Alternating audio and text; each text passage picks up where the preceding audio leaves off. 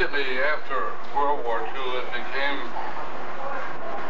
important that we improve the kind of locks that housed our classified material, and also the locks that were used in commercial markets for the protection of valuables.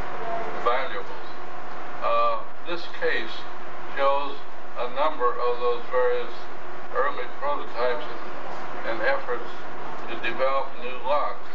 And in fact, the need at that time is what started the entire lock collection and made it much more important for research and study than it had in previous years prior to that. This display of those early models is extremely interesting. In fact, soon, Russ Waller, a very close friend and a great help in manipulation and the security contributed to the development of locks, will join with us to talk about those very things. You will see in here the new types of combination locks developed and the manipulation-proof locks of both types that afforded the Group 1 lock development. And here we have the combination changing developments of padlocks as well as other mechanisms, and in this particular case is the development of the medical lock cylinder, which again has done such a terrific job for the United States in key locks and the security they offer.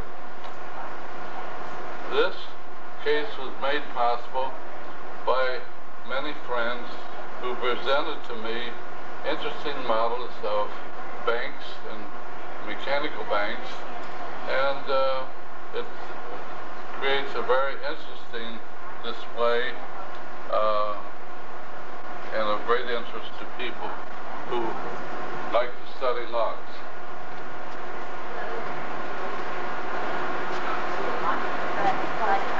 The next case here is contributed entirely to my father and the contributions that he made to security and lock improvement.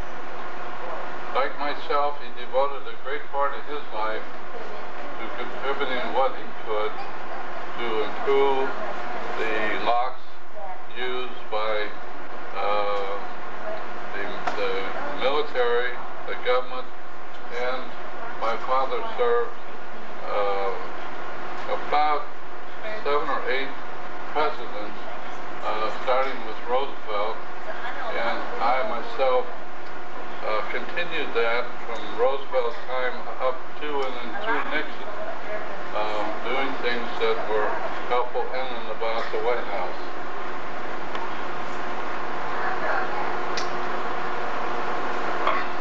This is my father, a picture of him and his years in our industry. He started out building banks for the old National Safe Company in Cleveland, Ohio, and then moved on to doing the same work for Debo Safe and Lock, Canton, Ohio, and ended up in Washington, D.C., owning and having developed the Safe Masters Company, and these are a good many of the people who worked for him and part of his staff. He was awarded a picture of honor by the White House for his work there, as I was also by the picture that's given here to myself. My father had many awards throughout his years, and the